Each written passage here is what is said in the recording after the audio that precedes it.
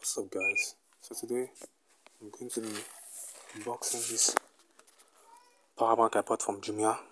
It's Itel power bank. I'm an Itel fan. Shout out to your Itel users and Itel itself. Now, what I'm going to do here first, I'm going to show you the pack I bought it.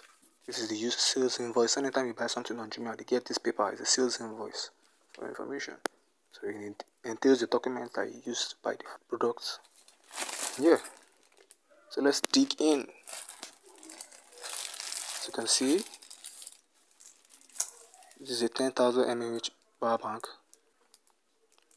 by Itel. It's a very good product. I really value it so much. 10,000 mAh. Wow. And it has a spec of using the Type-C and the micro USB cable to charge. It has a 2 USB out ports to charge 2 devices. This is just the pack of it, the carton of how I got it, the packaging. Oh, where's this place? Oh, let me open it here. Yeah.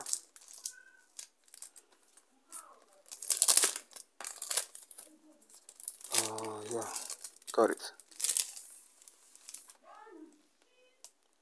Keep that aside.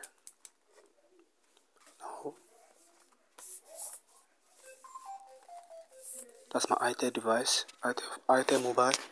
I have 2 Itel Android devices. That's Itel 1508 that was booted up right now in the background. So I'm going to turn it on. Go to check the power bank and see how it is. Let's get it. What? Oh, my bad. This is what it is. Do not accept it series broken. You should know what that means. So let's get in. So once you open it, you're greeted in with a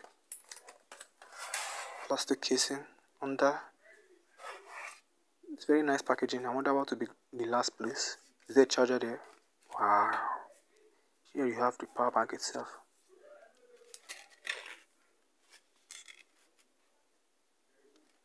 So nice. The 10,000 mAh by Itel. It works very nice. As you can see, the specs 10,000 mAh. This is the power bank I bought from Jumia. USB 0 port and 2 USB in, one for Type-C and one for USB Micro. That's the power button in orange color. So yeah, that's the indicator lights. Yeah, so nice. That's a very fresh design.